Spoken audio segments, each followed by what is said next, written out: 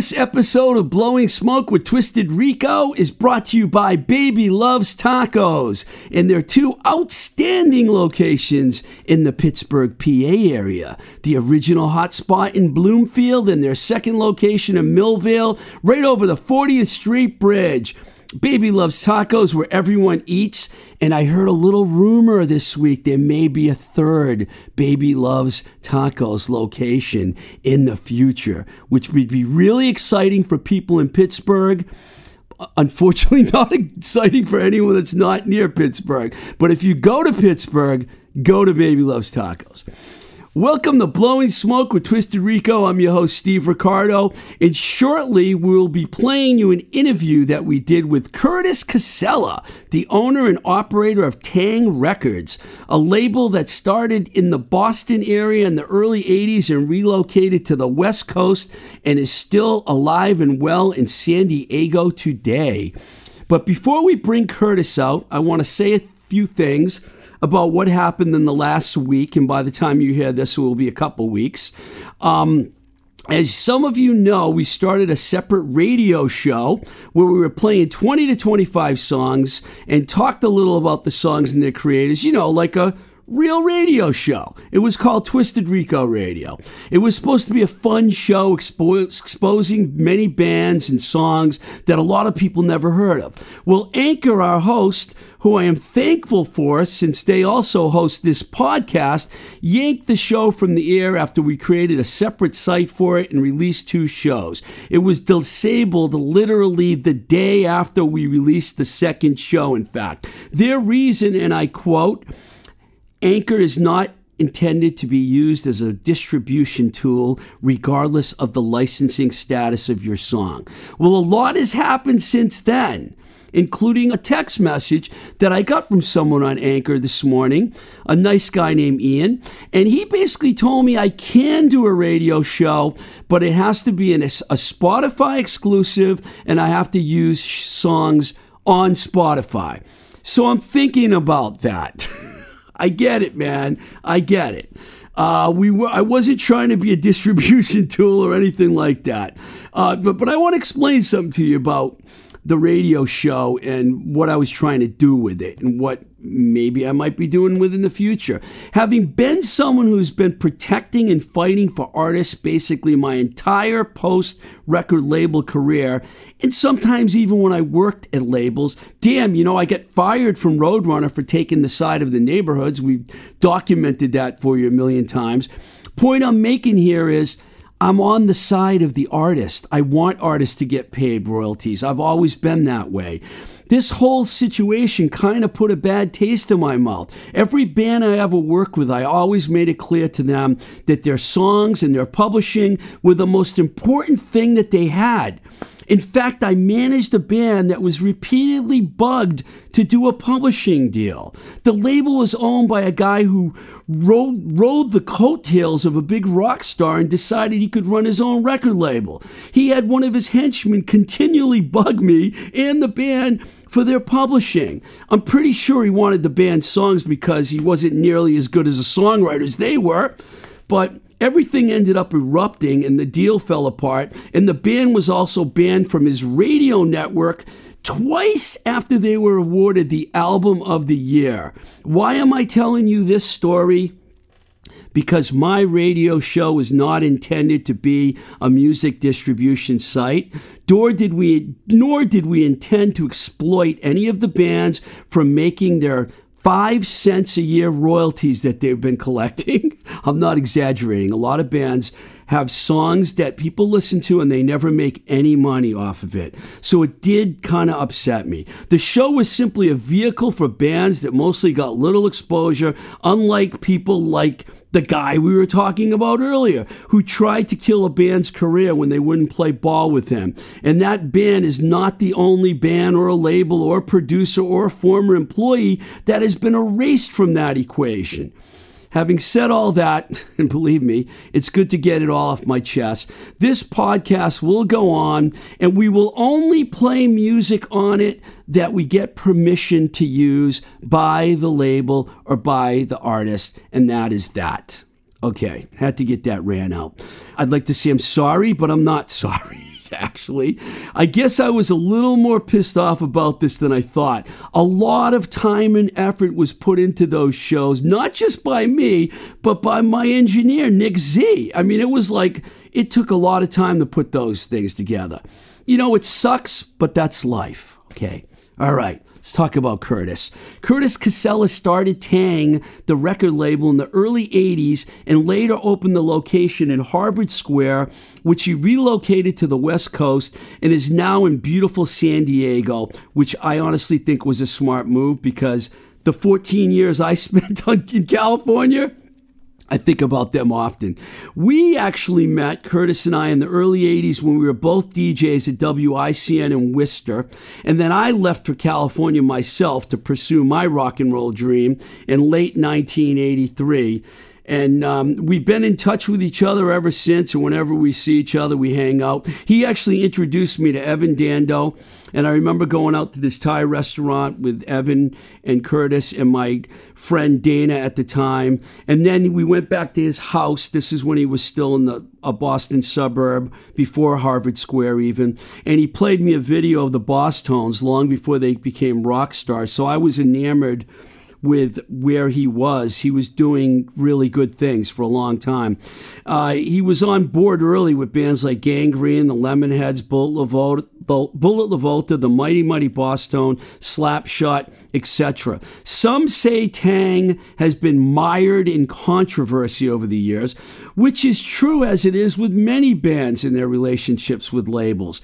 However, there is no denying the depth and superior releases on the Taang label, and there's never a dull moment when Curtis is around.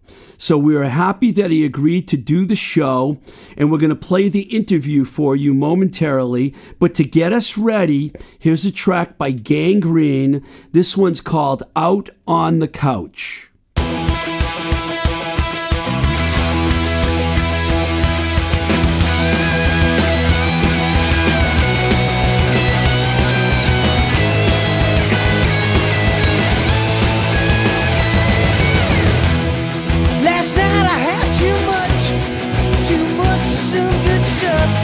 So today I rely on my couch.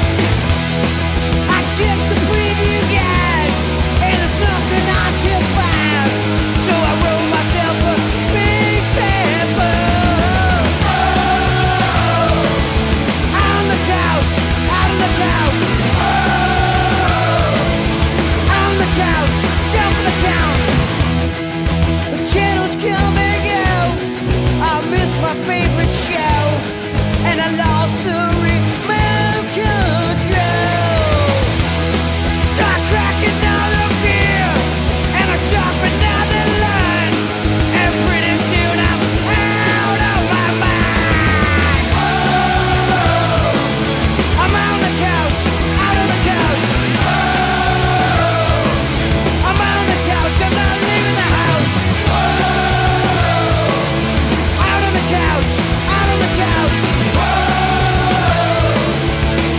couch, down for the count.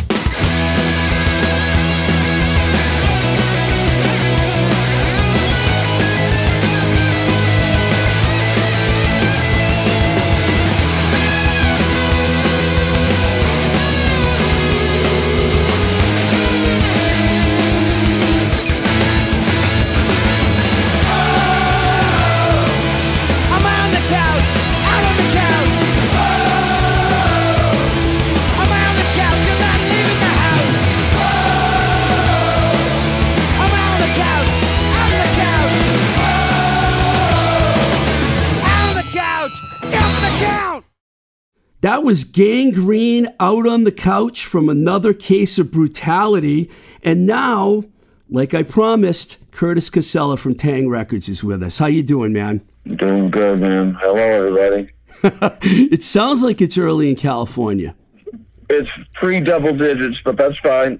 It's funny you play Out on the Couch because that's one of the projects that we're working on. And I just talked to Doherty about an hour ago. Did you know that I sing on the background vocals on Out on the Couch? Did you know that? No, I had no idea. I have to credit you. I didn't know that. Oh, I'm credited on the record. On the record, another case of brutality, I'm actually credited. It's me, Sunshine Voles, and Shred, and a couple other people. We just happened to be down the hall when they were making the record in Minahan's studio, and somehow those guys recruited me, Chris and Walter, and said, "You want to do gang vocals?" And I'm like, "Yes." Oh, that's cool. I didn't know that. Yep. I didn't look at the credits. Yeah. Yeah, I remember when I did background vocals. I can't remember what it was. I think it was Negative FX or Last Right, something like that. I'm sure your name has been on many records for stuff like that. So before we talk about music, I have to ask you, man, how has this whole pandemic thing treated you, man? Have you been able to get through all this shit? I kind of like it. I had it got me to work more because, we got to dig out tapes and dig out music and pictures, and I did a lot of projects in this past year with COVID that I wouldn't probably have done otherwise. So I kind of got involved, and with the kids being on the Zoom every morning, it was kind of like, yeah, well, let's dig in the archives and get things out, make projects. And our two graphics people that work with me said the same thing. He goes, yeah, we'd love it. We'd love to get some more projects going. And with our distro, it's also the time that we were preparing stuff for Record Store Day. So it actually was kind of, it promoted us to do more projects. All I can say. And our store stayed open the entire time. It was like by appointment only, because people going, when are you guys going to open? Screw the COVID, whatever. I go, no, it's got to be appointment only. So it started to be appointment only, and then it just got ridiculous. There was like people waiting outside on Hillcrest, Fifth Avenue, trying to get in. So we just opened the doors, because our store is pretty big. It's not like a little store like we used to have in Boston. It's a pretty big store out in California. Oh, yeah, I've been to your San Diego store a couple times, man. I don't know if you remember. One time I was at an A&M convention, and we went out and hung out. And then the other time I was with the Charms, and you came out to lunch with us. And so I've been in that store, man. I love your store, man. It's definitely cool. We moved over. That was a smaller store. We moved over. Oh, you have another? Oh, I didn't realize that. So you moved to a bigger location. We went to a bigger location on 5th. It was, I think the store you came, that was our first location on 5th. It was like 2007, I think. 2006 or 7, something like that was the last. Well, I did see you one other time at that. I saw you at the Boston Hardcore reunion show. And we could talk about that. But this is what I want to do with you to start things off. You said to me on the phone that you wanted to interview me. So I'm going to give you that opportunity for a couple minutes. Don't hold anything back. I'm ready, man. What did you want to ask me? Because I'm ready. Whatever question you have. I have a feeling what band you're going to ask me about, but I'm ready. All right. So a kid from Framingham's doing a radio show, and he goes out to California. And the first project I think you did was in, for fresh memory, it was not Restless Records. They called it something different, but what was the actual label that you went to work for? I actually was in the Green World distribution office, which was owned by Enigma. It was the sales part of the operation. But what was the label? Because was it not Restless? It was Enigma, and then I started Restless Records at Enigma. And I know already what you're going to ask me. I know what band you're going to ask me about. Go ahead, say it. I know who it is. Well, the outlets is basically, if you have the control to do a record label, and you're from Boston. I mean, certain bands pop up that we just missed. And, but in Boston, it was like unfortunate that all these bands only had singles. Not a lot of albums floating out there by Boston bands, at the start of like 1977 to say 81. And I didn't come in until like, 80, I didn't start the label. Like I was gathering information from like 82 is prompted me to say, oh my God, this is ridiculous. There's no record label in Boston. And you go out there. What year did you, what was it? It was the mid 80s, was it? It was late 83, and I signed the outlets probably around mid 85. And then we released Whole New World. It was the first release on the label along with the Lazy Cowgirls. Those were our first two releases on Restless. And I still have Whole New World in my store. I bought a box from a cutout distributor recently. This was probably 6 years ago. Wow. Some guy said, yeah, I got a box of so-and-so. I go, what? I go, you got the Outlets record? Go, yeah, I think it's, Restless Records. And I said, I'll take it. So I bought the last box from some warehouse.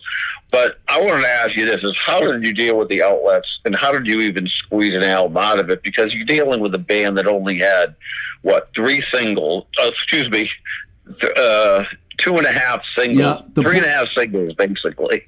Yeah, a split single and then 3 7-inches. And, when you look at Boston stuff, you'd look at, like, La Peste, obviously, Natural Acts, basically these bands, Fly By Night, Outlets, 7-inch record, that's it. The world doesn't really know how great these bands were.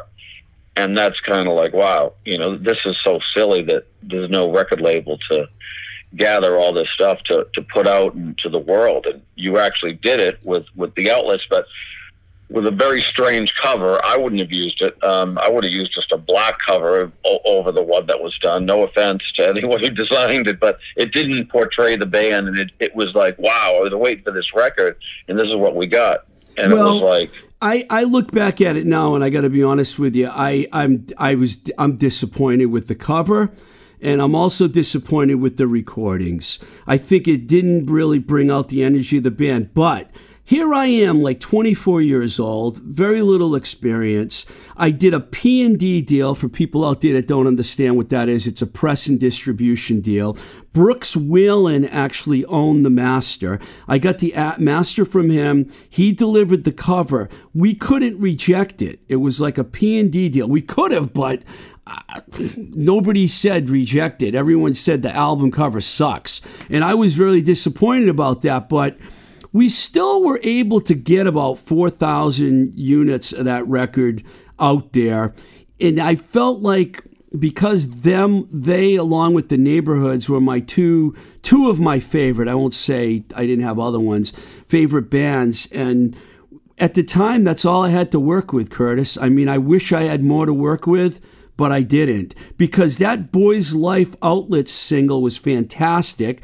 And the Bright Lights Best Friend single was equally fantastic. And I don't think the energy...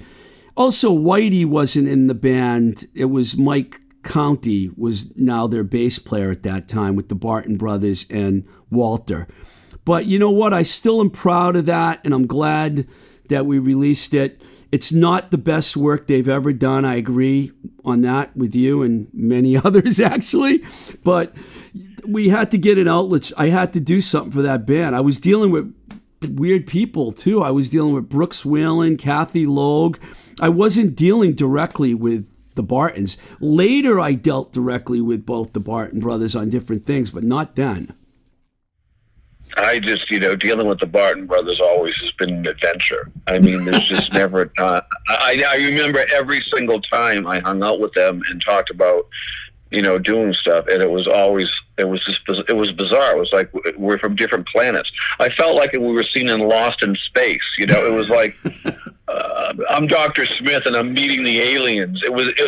They just were on a different level and a different thing. I go, guys, do you realize, if you did a record when Best Friends came out, it would have been the most historic record in the history of Boston. Huge. And they would look at me like, huh? What is it? What do you mean? I go, it needed to be an album. And that was, I think, a big problem with all the Boston bands. Look at the Nervous Eaters. Look at all the ones that started. Bands like Tracks, who had the first punk single out of Boston. No album. I mean, if there was an album of these bands at the time, it would have been legendary. And you got a guy in Italy over there who's making certain records by Boston bands that are bizarre, really bizarre to me. A Dogs record. That to me was like, what the hell? These are. But at least he had the initiative, and you had the initiative to take these bands and put out albums of the band, the singles only band. And I think that was. So it will always be bizarre to me when I see something compiled from Boston bands. Yeah. Because damn, man, if this, can you imagine La Peste, Better Off Dead album at the time when they came out, or an Outlet's Best Friends at the time, or Nervous Eaters, you know. The Neighborhoods too. The Neighborhoods are the same story, man. All single, without a doubt. You know, and this is a sore subject. And when you talk to Minahan, you know, you can't have a conversation with David Minahan without bringing that up. I go, David, you know, what about Flavors? What about an album of The Prettiest Girl, No Place Like Home Time? And it's just, yeah, you know, he's not even, I don't think he's past that. He always says, you know, you're right. We should have had that. And it's still to this day, that's like probably one of the only bands that, you know, you must have put out, what, at least 2 or 3 records by the Neighborhoods. 4. And the one never came out. You know, it was like, okay, we're progressing. This is what we sound like now. But you'll always have fans want bands, you know, at the height of their career to have an album instead of a single. And, you know, Boston is the worst of any place in the country. I mean, it's just crazy. And when you look at a lot of the English bands who had 1 single at the time, now they're all getting albums out. I go, where the hell is this shit from? It's just crazy. You know, all these bands, you know, one of my favorite bands from the 70s, Sex Pistols, Clash, you know, Damn Dear, was Trash. Trash was one of the first singles.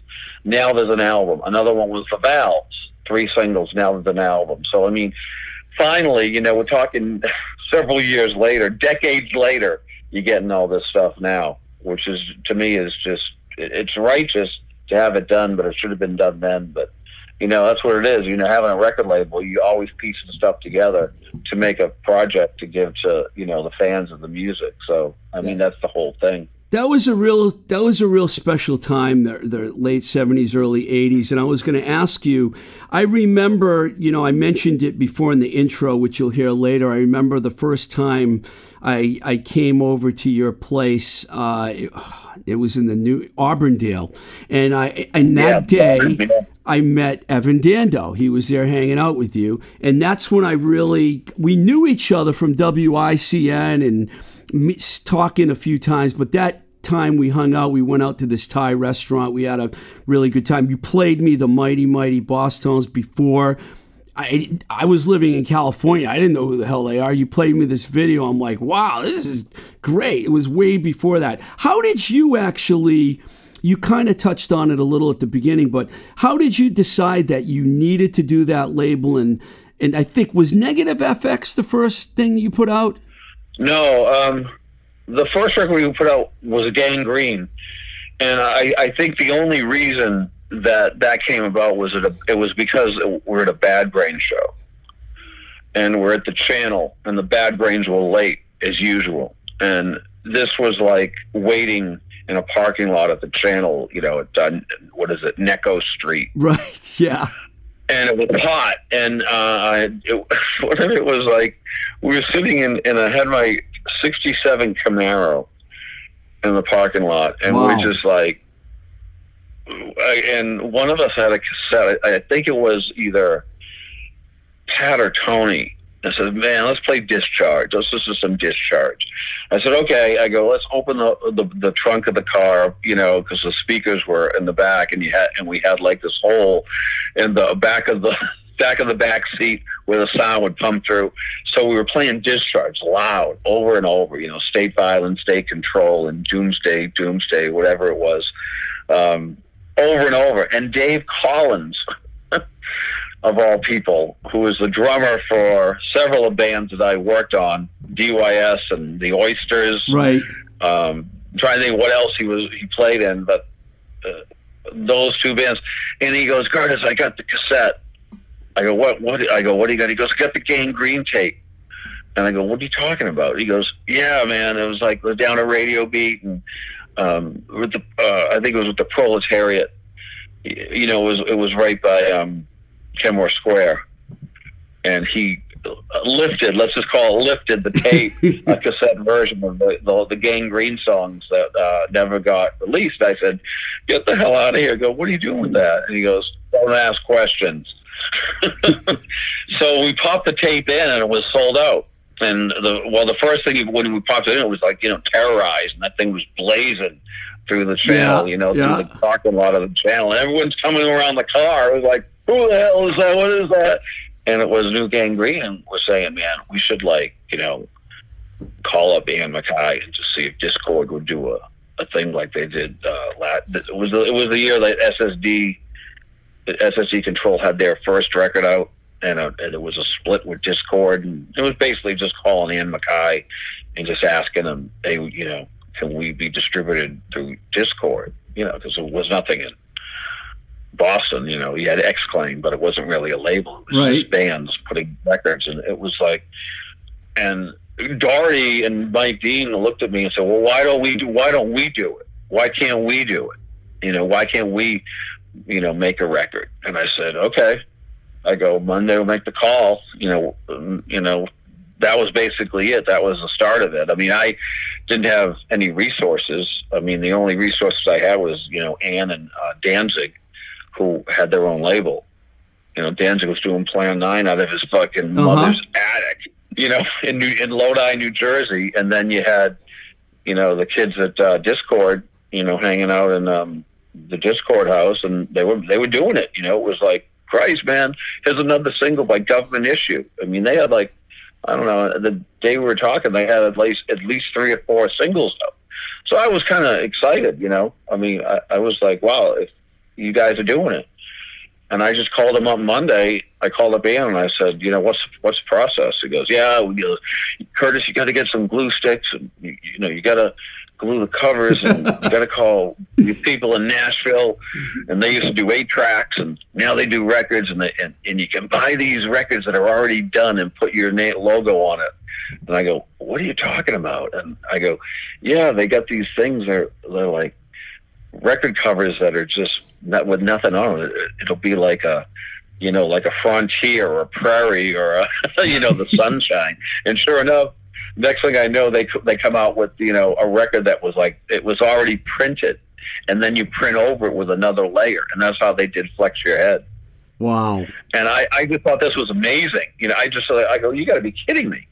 And it says, yeah. He goes, you can do that, and it's cheap to do it that way. It's like, and then when I talked to Danzig, it was like, completely opposite. He's like, oh, well, no, you got to go to this guy, John Golden. And he's going to master your record, Curtis. This is what you got to do. And he's going to make it louder than anybody. So I took his advice, and I bought, I met with this guy, John Golden. I said, hey, John, we want to do this record of this band from Boston called Gangrene. And they've got, 2 songs. And he looks at me, and he looks at the record, and goes, that's the shortest record I've ever seen. I go, what do you mean? He goes, the side B is 45 seconds long. And I said, well, yeah. I go, that's a long song for them. They got some songs, they got one song 28 seconds long, another one 31 seconds long. They were so fast. Right. They were so fast, man. Oh my God. I go, I can make an extended version. So we were joking around, and we were at my house, and we were listening to Generation X. And Generation X is, was Billy Idol's first band, and it was just, they were perfection. They put out I love Gen X. Whatever, 4 singles and 2 albums, and they just had a certain vibe. And I was listening to them, and someone in my house goes, yeah, he goes, play that Wild Youth Weird song. And we played it, and it was the second single by Generation X. And it was Wild Youth, and the B-side was Wild Dub. And the day he goes, this is a band with our similar situation. We've got nothing to put on side 2. We had the song Sold Out, which was, Sold Out was always, I would say, an 82, Gangrene's opening song. When you went to see them live, they opened with Sold Out. And so we took the Generation X, what they were doing, which was called all it was Wild Youth, which was a blazing track, and they called it Wild Dub. I remember that. At the time you had 80s bands coming out, and we were just the opposite. The bands I remember, like in the early 80s were like, Depeche Mode, Spandau Ballet. What was the other one? The new wave bands, ABC. OMD, Orchestra Maneuver. And they had these great bands that were not our style. But the thing is, they kind of had the same thing. But Generation X was the first one I ever heard where, this is a dub. And it's kind of like, it's kind of cool. It's a dub without vocals because it's got kind of a, anything that you put a dub is going to have a semi-reggae beat. And that was how we came up with the, John Golden saying, Jesus, let's put something else in there. So I just said, here's what we're going to do. Here's the master tape. We're going to take out Chris's vocals. We're going to put them in one part here where it gets real fast and then leave the rest of it as a dub for the record. And he just was like, he was so excited about that project with Gang Green that he mastered it, and that's what we, So did that record like do really well for you right when it came out? Well, I don't know what well was. I didn't know what we were doing. Well, sold. All we know is we pressed as much as we could afford. We had a $2,000 Tilly, a bank, and I said to Gang Green, I said, okay, well, we're going to press this record, and you guys got to get the money. And they go, no, man, we don't want any money. You just put it on the next record. And, at the time Gang Green was broken up, I mean, they just said, okay, well, what are we going to do? We thought we didn't know how it worked. So we just said, let's split everything and press this record with $2,000 and see what we can get. That was it. And so then, I'm sorry, it was like Negative. I know Negative FX was one of your really early releases, wasn't it? Well, that changed the label, man. That's the record that changed us forever. It was like we wanted to do 6 singles, and basically Boston bands, and then it became Then Negative FX became Dave Bass and Choke, Pat Raftery, Richie Collins. 4 guys came up and said, well, look, we want to do a single of on the record label. At the time, we didn't have a lot going. I mean, we only had Gang Green, Last Rites, Noonday Underground, and Stranglehold. Those were the 4 bands we had. But, Choke said, well, here's the songs that, I just said, I go, you got to have the song together and with another song to make a single. And they go, no, man, we want to do VFW. And I said, okay, do what the band wants. And they said, well, VFW is a single, and let's do a 5-song. I think it was originally a 4-song single because we had plans of doing a second single as Feel Like a Man. And then Dave Bass, the drummer, said, well, why don't we do something that no hardcore band has ever done and punk band has done? And I go, well, I think they have done it. It was a double gatefold 7-inch because it was available to do that. And I go, wow, guys, we could do like 9 songs on this fucker. And that was the thing. Dave Bass would do a double 7-inch. And then it was a guy from Saugus, Mass, worked at a record store, had a fanzine. Al Quint. Yep. Said, Curtis, just put the whole thing out. And the whole thing was like 18 songs. And that was when we did an album. That it was supposed to be a single, then it was a double single. Wow. But we had it all laid out. I still have the artwork. It's all laid out as like this double single. And I go, because it was supposed to be just VFW and then put some songs on the other side. Because you got to understand, when you worked in radio in Boston back then, the bands would come up to you and they would bring a reel-to-reel tape. And I remember Negative FX had one every month. And there was like 5 of them. I would get this 33-second, I'll never forget it, a 33-second reel-to-reel tape. And we would go to WERS or wherever it was, HRB, and we would string up the reel. We would take time to string up the reel. And it was right when they went into, doing carts. So I just remember Negative FX had one every month. Like, wow. The band would have like one song, and all of a sudden it added up. So Al Quint was right. He goes, he goes, Taang needs to do an album, man. You got to get out of this single sale. No, man, we want to be a singles only label. And it was weird because it wasn't that much more money to do an album, you know, and people, but at the time, you know how it was.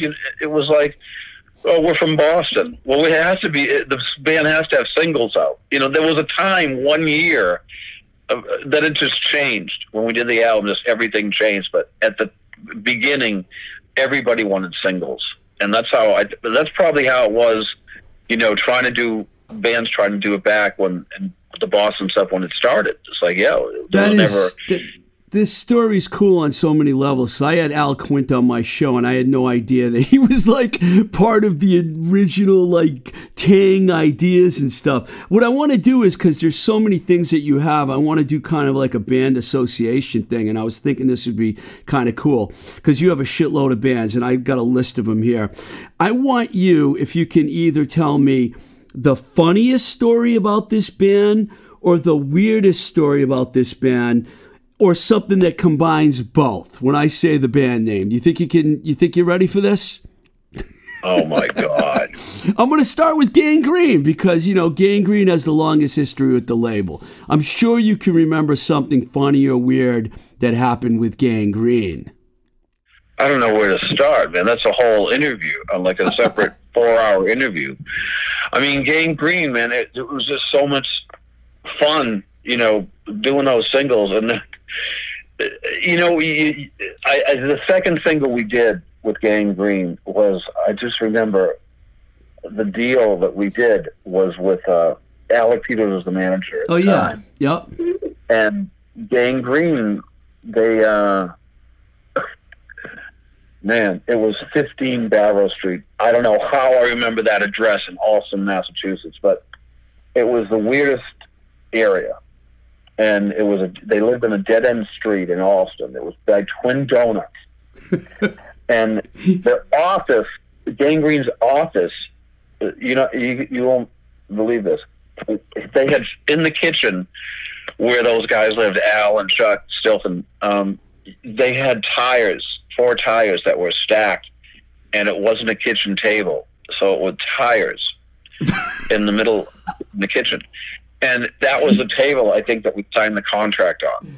So this is for another wasted night. 4 tires in the middle of 15 Barrow Street in Allston. And we're always there. And our neighbors were, Nat Freeberg lived at the very end by the park. If you know the area of Boston, it was a strange one, but it was near the Model Cafe. How do you pronounce it? I think I know the street you're talking about. It's a dead-end street. Do you remember the greenhouse? It's a dead-end street, but it goes to a park. And Nat Freeberg lived with a pig at his house at a park. I heard that pig eventually died, unfortunately, but he did have it for a long time. I think he's got another one. I think he has another one. And then the other person that lived in that street was Dave Bass, the drummer for Negative Effect, who eventually became the drummer for the Oysters, and he also was with the Liars. He was the drummer for the Liars. So the deal you're talking about that you did on the tires in the house was for Another Wasted Night, right? No, it was for a single. It was we were doing the 7-inch. So this is before Another Wasted Night. Yeah, well, they recorded it at a studio, a weird studio. It began with a B in Boston, and I don't remember the studio. But they recorded, I think it was 18 songs. 18 songs with it was before the Rumble, where they got on the Rumble, so it was probably 85. But they recorded all these songs, and they picked 2 songs. It was like Skate to Hell. It was obviously, you know, the A-side, and the B-side, Alcohol, which is, to this day, is silly because Alcohol became way more popular. So many times in history where the B-side, you know, became the more popular song, but this was like insane. But I was actually Michelin tires in a kitchen. That's exactly what I was looking for. You know, I don't know if you remember. You might not remember this, but I was a judge actually for the Rumble when I was working at Enigma for several years. But the year that they beat Blockyard in the semifinals, I was a judge that night before they went over to the Orpheum and changed the history of the Rumble forever. I'll never forget that, man. That was like one of the most memorable things. All right, we could talk about Gangrene for a while, but I have to move on here. Okay, what about Do you remember Hearth on Fire, the opening band for that night? Their faces were so sad. The saddest faces. Johnny A, right? Johnny A? What's that? Was it Johnny A? Hearts on Fire? Was he the guy in the band? I don't remember them, but I remember the girl's face. It was just so sad. And it's like, Jesus, you're dealing with gangrene. It's kind of hard to outshow them in a live show. You know, they would just at their peak. You know, it was the timing on that was crazy. I remember you being a judge too, because I wasn't allowed to be a judge. And they said, "Yeah, man, you're too involved. You know, you're biased." Yeah, there were no Enigma bands in the Rumble. Otherwise, I wouldn't have been a judge either. All right, how about the Lemonheads? We had such good luck in the Rumble, though. The Rumble was really a lot of fun. You know, the Oysters. Yeah. You know, the Oysters almost went all the way if it was not for gangrene. And Seika actually, a couple years later, won. Yep. That's right. You had Seika. Seika wasn't on my list, but maybe I'll add him to the list. What about, let's move on here, because there's so many, Curtis. I mean, you got a shitload of bands. It's hard to get it all into a show, but we're going to try. What about the Lemonheads? You must have a good story about that. Oh, let me ask you this. When I had Ben Diley on my show, he told me something that I did not know.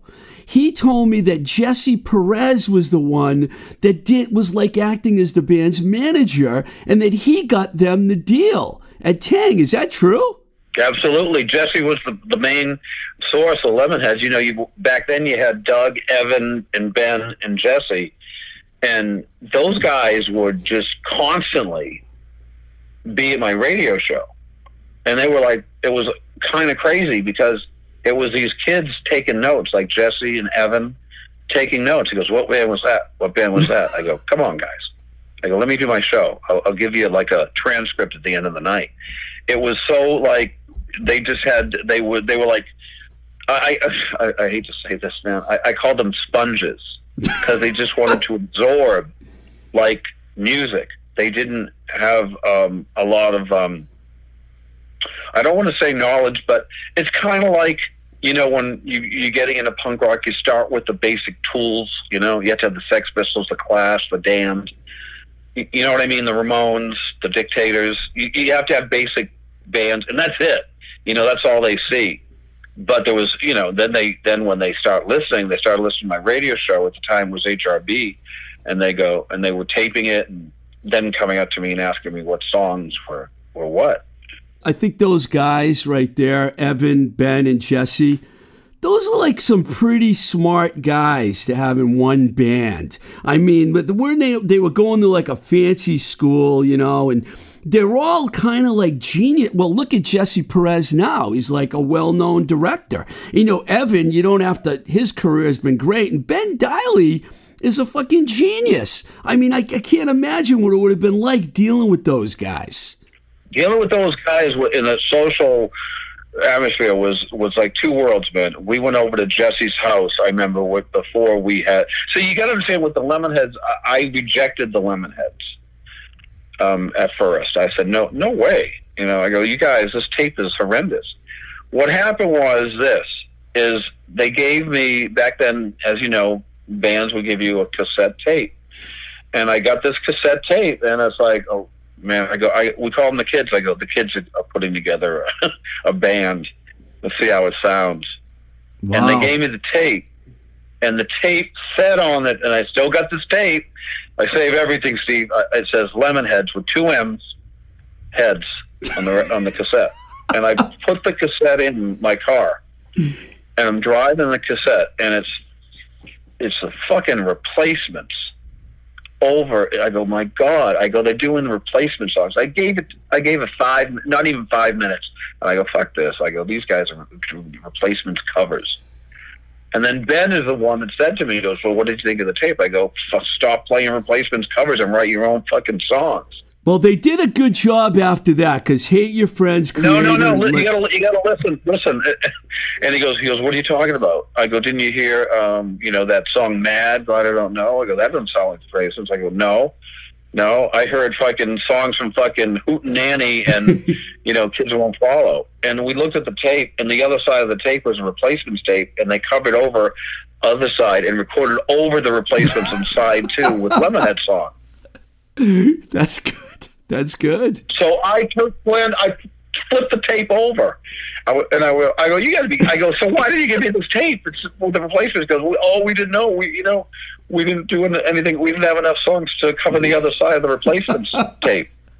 Oh and my God. I thought they were a replacements cover band, and I took the tape when I turned that tape over and put it in, I go, you guys are going to do something. That's what I said. You guys are going to do something. They did. And at the time, you have to understand, there was no record by the Lemonheads. There was nothing. But there was a lot of people around us and, all like urging us to put the record out. And I just said, one of the guys that was hanging out at the time, who actually got me into Harvard to do the radio station, was Patrick Amory. Oh, and Patrick, wow. Okay. Patrick said, he goes, what's that Lemonhead stuff sound like? And I go, it's fucking great. I go, it's very raw, basic. I mean, they took all the bands that I was playing, like the obscure ones, like the Users and Satan Rats, and they made it into a band, and they got these four songs, it was 5 songs. I go, Patrick, I can't put it out, man. I got like, Moving Targets, this new band, Moving Targets coming out. I got Choke's new band, Slapshot, and I've got this album by Gang Green, and I'm working with a bad situation with the Oysters because they're breaking up, and they made the most incredible tape. And I can't even do the album because it's going to be no band, so we're going to do a single and 3 albums at the same time. And I don't know how the conversation got to where it was, but I said, Patrick, I go, here, talk to these guys. And Patrick always wanted a record label. Patrick Amory always wanted to do a record label. And he just said, I'm going to put it out. I said, that's the best thing you could do, because I can't. So he ended up putting out the first single called Laughing All the Way to the Cleaners by the Lemonheads. And I told him, I go, listen, we're doing our first mailer. And he goes, what's a mailer? And I go, it's the packages that you get every day, Patrick, at the radio station with bands. And he goes, didn't you do that before? I go, yeah, but not to this extent. I go, we're going to do press and radio, and we're going to take 500 records, and we're going to mail them out all at the same time. And I go, why don't you put the Lemonheads with the Oysters and Gang Green, Moving Targets, and Slapshot? He was all into it. Brilliant. So we took 500, and they all went out, and that's how the press got this, and got to everybody. And I just said, I'm going to do an album with these guys, and that was it. I wanted to do an album, and Jesse, I think, was jumping to the ceiling. Hitting his head on the ceiling. They were so excited, and I go, yeah, we're going to do an album, and we want to do this record. And I think it was Evan and Ben were at my place in Auburndale, and they said, oh my God, look at this thing. We were looking for Life magazines for Charles Manson. And it was a Life magazine with an ad of a Mustang. And the Mustang had flowers on it, and it spelled 6. And they thought it was satanic, but everybody else would think it's kind of pansiest to have your first punk rock record with like a flowers and a Mustang with a girl like smelling a flower. And they wanted to call it Lemonheads and just have it was going to be called just Lemonheads, but the cover, and I still have the cover, was going to be 6, so that it looked like it would be kind of satanic, but I don't think anybody would get it. So I go, oh man, I don't like that cover. I go, great. I go, we got 20 great songs. I go, but the cover just is not happening. And it was, it's just one thing led to another. We went to Jesse's house in Cambridge, and I was in another world. We walked into that house, and there's like this picture of Jesse's dad. Jesse's dad is with Golda Meir. And as you walk into the house, there's a picture. I go, Jesse, what the fuck does your dad do? And he goes, oh, he's got this magazine for years. And I go, well, what magazine would that be? And he goes, the New Republic. I go, Jesus. Yeah, it was pieces. Like, well, there's like, you know, New Republic all over the place. I pick one up and I go, wow, okay. I go, and I said to the guys, we had, we were just at his house, just hanging out. And, I mean, I go, I have problems with this cover, guys. I go, you really want to use this cover? And he goes, we got any better ideas? And I didn't. And Jesse had a wine cellar. And he goes, well, what do we talk about? I get a bottle of wine. I go, bottle of wine? I go, let's get like a 6-pack of Mud Bottoms. So what do you mean a bottle of wine? He goes, well, we got a wine cellar. And I go, okay. And he opens up a bottle of wine, and they got these filing cabinets. That was in like a hall. It was like, I don't know if it was a living room or a hallway, but it was filing cabinets. And I go, oh, is this your dad's, you know, magazines and stuff? He goes, oh no. He goes, that's our family photos. And I go, wow. I go, really? I go, you keep it in a filing cabinet, not like a, you know, parlor book, you know, in the living room? He goes, yeah, we keep it in a filing cabinet. Wow. I open the filing cabinet. He opens the filing cabinet, and I go, this is you when you were young. And it's like, you know, 2 little kids walking down, you know, road in Cambridge somewhere, holding toy guns. And I go, it's your fucking record cover right there. I go, good call. What song do you want to open the record with? I go, inside too. And he goes, hey, your friends. I go, fucking hey, your friends. 2 fucking little kids walking down the road. That's your cover. He goes, huh? I go, yeah, let's go. This is it. I'm taking this picture. That was the end of it. And I pressed the record. That's awesome. I got to get you moving along here because I do think Hate Your Friends, Creator, and Lick are 3 of the best independent records ever made. I do have to say one other thing. It's funny how everything's connected because Patrick Amory, my office was next to his for 2 years when him and Gerard were running Homestead and I was running Giant. And I was right next to Patrick. I didn't really get along very well with those guys, but I do remember Patrick. Okay, you ready? Bullet LaVolta. Okay, where do we start? Damn. Well, their first 2 records that you put out were fantastic as well. I mean, it's like you just have a track record, Curtis. I don't know what to tell you. Was there anything funny about those guys, or were they all serious?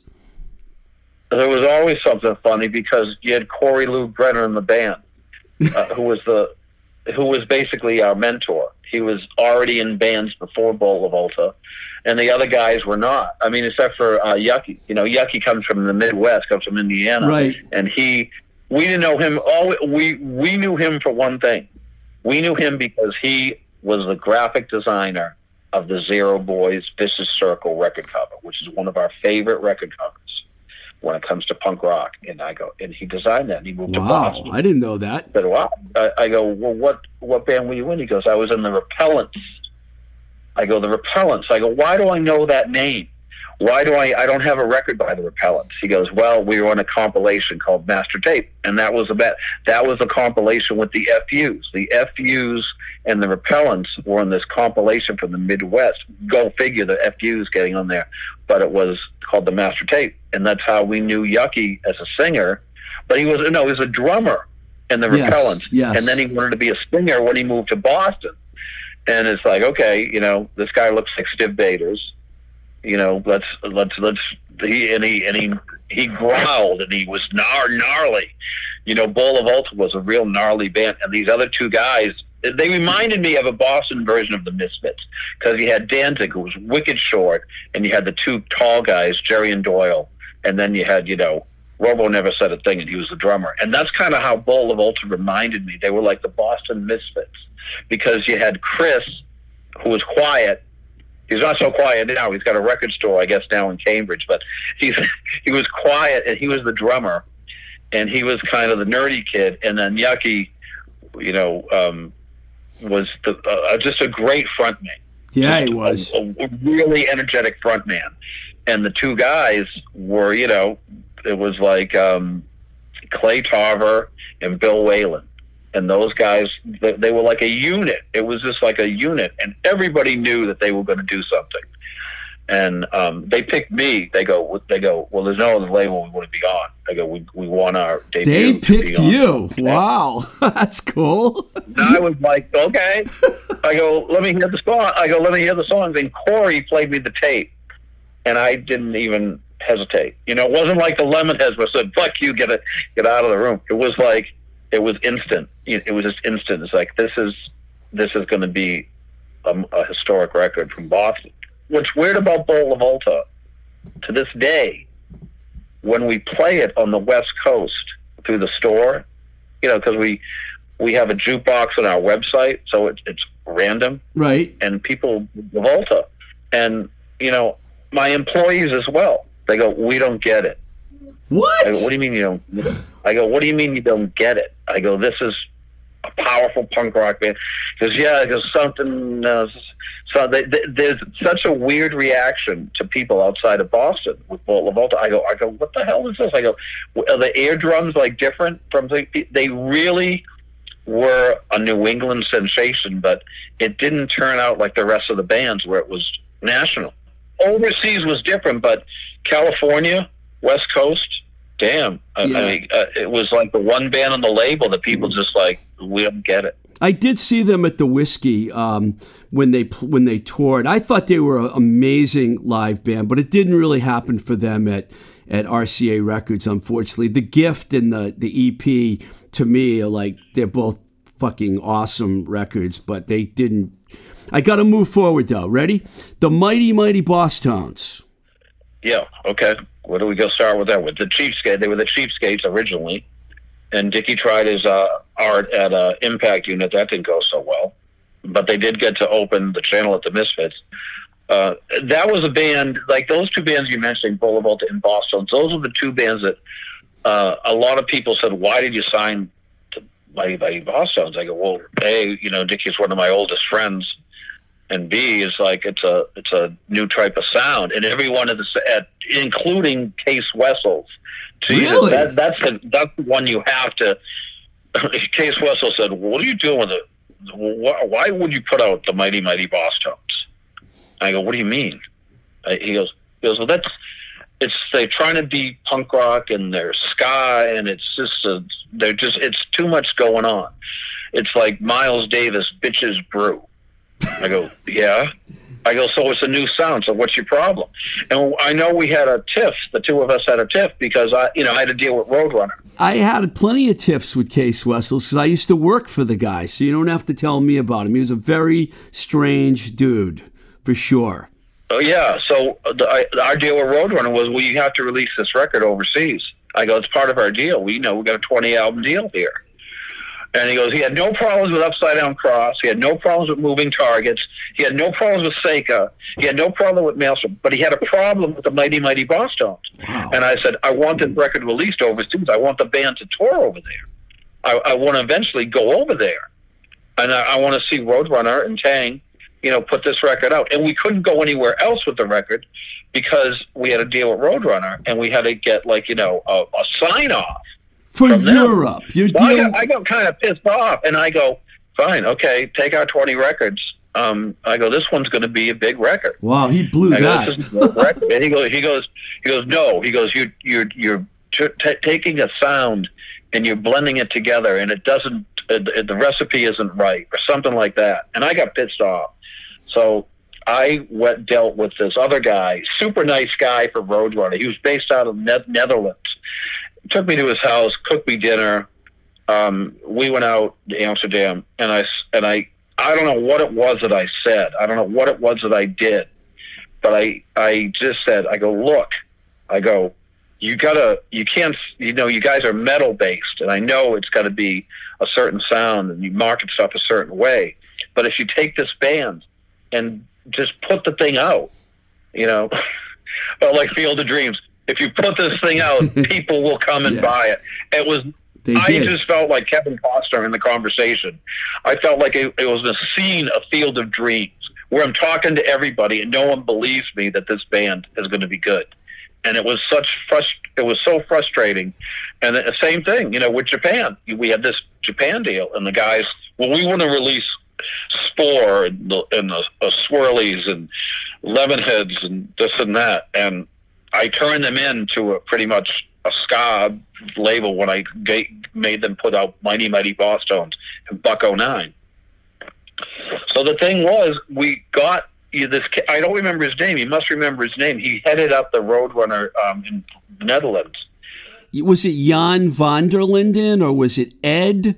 Those are the only guys I remember. I was in Amsterdam for a week at the Roadrunner office, but Jan van der Linden and Case and Ed were the only guys. There was a guy named Jack there too, but he started Emergo with Taang. He goes, I want to handle all the stuff with Taang Records. And I can convince Case.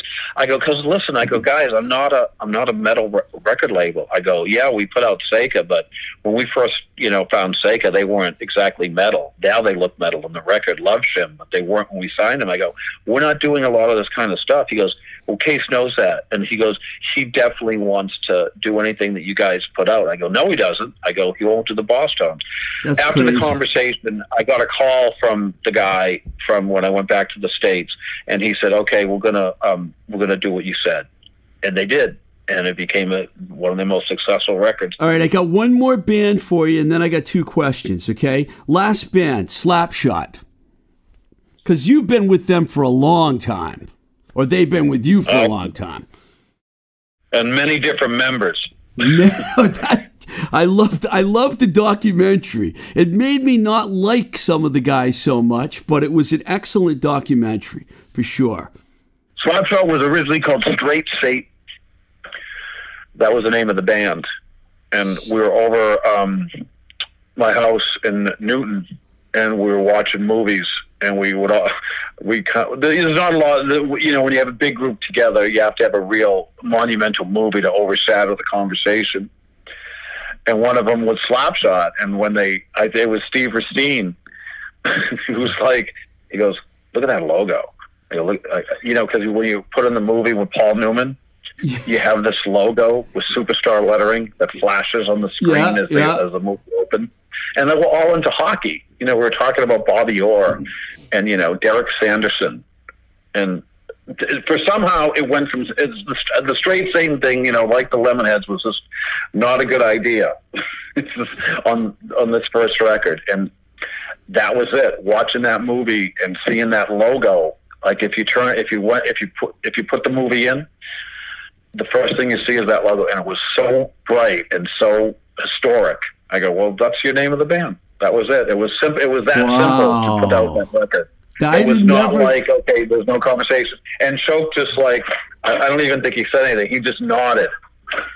He had his nod. That's good, no man. words. That's good stuff. The movie and the band and then the documentary. Hey, man, I saw Slapshot a few times, different versions. They were they're one of the best hardcore bands ever. Live, unbelievable. Not a dull moment. There was such anticipation too when that first show, the first Boston show, where the Freeze had to open for Slapshot. And Cliff says, "Why are we opening, man? We've been around since '77. What the fuck does Choke think he is?" And that was like, I go, watch what happens. And I just knew an explosion was about to happen. And sure enough, that record just exploded. That was just a staple. And I saw that. Only 7 songs, but still. Yeah, I saw them at CBGB in, I think, 87, something like that. It was really early on. John Anastas was still in the band. And that lineup, oh my God, they were just incredible. Okay, just a couple more things here, man. I wanted to ask you 2 questions. One was, is there anything that you regret about your time at Taang, like any of the bands? Or I know this is a big question, but is there something that really you regret that happened at Taang that you wish never happened?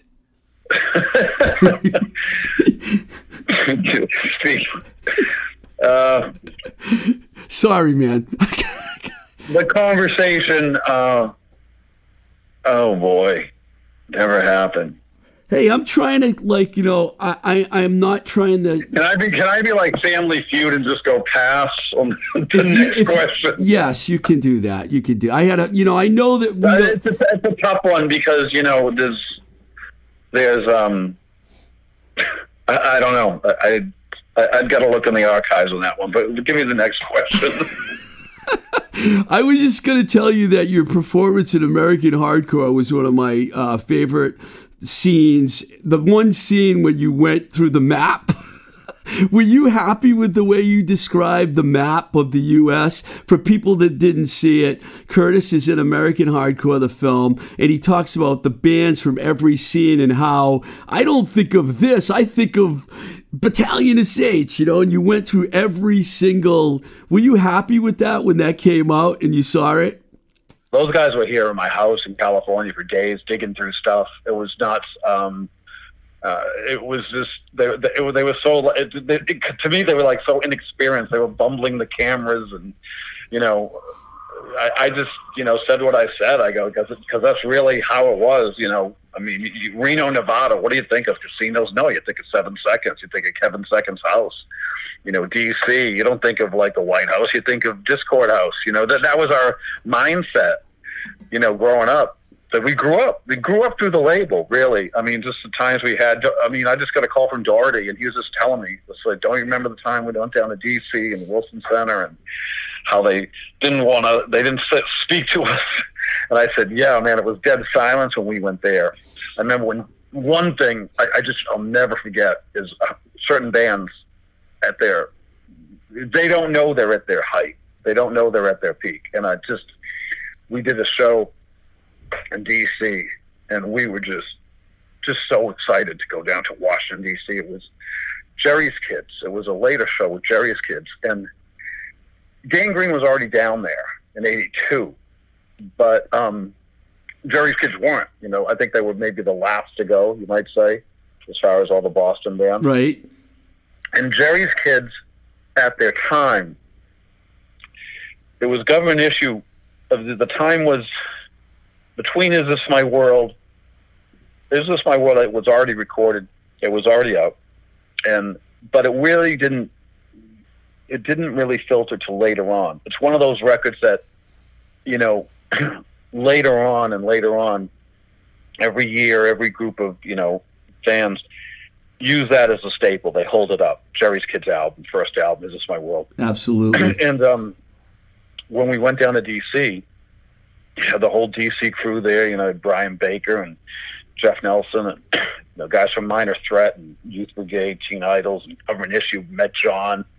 You know, John was the singer of Government Issue. John Stabb. He was just, you know, what a character. And we just, you know, they didn't like say a lot, and it was just like we nodded at each other, and we knew everybody knew what everybody was doing. And by the time Jerry's, you know, there's a bunch of bands went on stage. I think Articles of Faith was one of them, and Artificial Peace or whatever, and string of bands. And then Jerry's Kids got up. And Jerry's Kids, super, you know, Rick Jones, the most humble frontman ever, but he's the wildest inside. You know, his ideas inside are like, you know, Satan when he gets up on stage. I mean, the guy works for a pharmaceutical, you know, division. You know, he's a businessman. He gets up on stage, he's a total 360. So they got up and they performed, and their performance was just right on. It was almost too perfect. And the crowd did nothing. They just stood there and they stared. They didn't move. It was the weirdest opening I've ever seen of any of our bands. And they opened, you know, it was when LaVolta or Lemonheads landed and they did the Amsterdam shows and the English shows. There was a certain vibe, and you knew you were going to be graded. That's how you felt with doing the live shows. Slapshot, same thing. You knew there was going to be a fight. Jerry's Kids, after the first song, no reaction. Second song, I've never seen the crowd go wild as they did in D.C. that day. It was nuts. It was like their response, they just were stunned. They go, this is too amazing. Yeah, I remember that one show. And that one time with those faces, because I'm like on stage with the guys, and I'm looking, and Rick Jones looks at me and he goes, just like gave me a smirk. And I go, you're doing what you're doing, just keep doing it. And they just kind of sat there. The crowd of DC just sat there and then went completely nuts. It was insane. That was our approval. We didn't get it in words. We got it in action. And I'll never forget Jerry's kids live. Oh, forget it, man. They were just like unbelievable, man. Live band. Forget about it. Yeah. Exactly. All right, let me just ask you one more thing, and then I got to go here. What does the future hold for you now? Are you going to be putting more records out? You're going to focus on the record store? I mean, what's your plan now? Sony is a distributor that does our hard goods. So what they come up with these other people, the Record Store Day people, wanted us to do a slew of records. And they came up, they go, well, we want to do 3 because the last project we did that box set that I love that box set. Thank you. And then we did the Mission of Burma stuff. Finally, we just put out the 10 songs of pretty much the first 10 songs of the band's, early recordings was 79 and plus the 82 stuff. It was called Peking Spring. Yep. This time they wanted us to do, one of the guys at Sony goes, you should put out that I Fear thing on an album. So we're putting out Another Case of Brutality, and we're putting I Fear on the album version. It's never been out on the album version before. It's only been out on that 1 7-inch, which is gone, long out of print. So that's one of them. The other one is we're doing the Lemonheads Hate Your Friends with the first 20 songs the band recorded. It's not the 13-song album. It's the entire 20 songs. When they were actually called the Whelps. They were actually called the Whelps at one time, and it has tracks from that. And it's the Lemonheads Hate Your Friends to Gatefold. Ben Diley smirking as you open up the gatefold. And then we're doing a Bruisers record that is just a singles collection that they actually suggested, which was not my suggestion. A double album of the Bruisers, which is Al Barr from the Dropkick Murphys' first band. Yes. Or second band, of course. And the other ones, what's weird about Record Store Day, it's a time where you have to gather tapes. And due to COVID, you get to more time in the house, so you get to gather your stuff. So I'm doing 3 that are official Record Store Day releases with a Record Store Day, symbol on it. But then we do what's called the piggyback. And the piggyback, is basically non-official releases for Record Store Day. They're official releases from the label, but they're regular releases, and they don't count as Record Store Day. But they go out the same day as Record Store Day, which makes it exciting, which is why we did that Fistful of Hits with the outlets on it. I don't know if you got that, but yes. I sent you that package. Did you see the outlets are on that? Yep. So that goes out for that day. So the other 3 records we're doing that are non-official is Gangrene, Another Case of Brutality. I'm sorry, I missed the main one. The main one is the Negative Approach Tied Down sessions, which are unbelievable. But we put on the new band's lineup is Harold and Ron. And we're doing that lineup with 1 song of Negative Approach, because Negative Approach are a band that is not too keen on recording new music. They like playing their set, and they don't like to alter. They're from Detroit, and they're stubborn. So we're putting out the Tied Down sessions, the complete sessions that have never been heard. Well, this is great. A cover song of the new lineup, of Postal Breakout by Sham 69. Well, this is great, man. This is a lot of good stuff to look forward to, and I know that you have a lot of fans of the label, including myself. And thanks a lot, man. I know we probably could talk for 2 hours easy. I tried to get... I was going to say, Steve, we didn't really tackle a lot. I know you wanted to talk about Sam Black Church, but that could be an interview part 2. I don't think we touched on a lot of stuff, but I think it was fun anyway. If you want to talk about Sam Black Church, I will do another show with you to talk about Sam Black Church. The ball is in your court, so I'll let you make that decision. But thanks a lot, dude, and hopefully I'll run into you soon when things clear up, and we'll see you at a show again someday. All right, well, I hope we get to see a show. Yeah, me too. In the meantime, I'll send you the next 6 records. So you're getting another package in a month. Thank you. 6 records coming. Thanks a lot, Curtis. Take care of yourself, and we'll talk soon. All right, take care, Steve. Okay, bye. All right, that was Curtis Casella from Taang Records. I told you that would be interesting. He kind of surprised me at the end of the interview because I thought Sam Black Church was something that we would not talk about at all. I didn't even think the band's name would come up. So he caught me off guard, and I'm going to take him up on that offer, and we'll have him on the show again. But thanks a lot for listening. That was a lot of fun. Please check out the Patreon page at patreon.com/twistedrico. Be great to get you sponsoring the show for $1 a month. Would love to have you. If you have any other questions or comments, or you want to send me music, it's twistedrico@gmail.com. And you can find me on Instagram, Blowing Smoke with TR. There's also Facebook and Twitter. We're everywhere, like I always say. Thanks a lot to Nick Z here at New Alliance East for doing an unbelievable job once again. Until the next time we say goodbye, this is Blowing Smoke with Twisted Rico. I'm your host, Steve Ricardo. Keep the rock and roll alive.